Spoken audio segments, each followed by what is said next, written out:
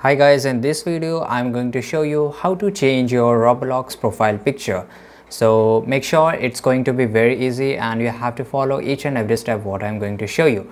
Right, so make sure to open the Roblox in your PC, and as soon as it will get open, on the sidebar, on the left sidebar, you can see that there are a lot of options: profile, avatar, inventory, and after that you have to click on avatar.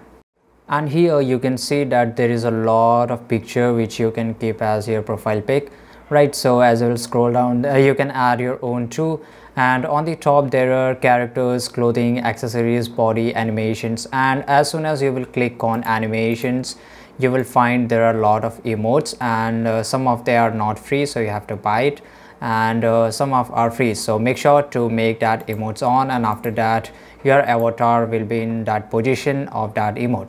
So it's very easy guys, you can just change it according to your customization, and after that it will become like that. So this is it. I hope you enjoyed this video. Like this video, subscribe channel. See you in the next video. Till that time, take care. Goodbye.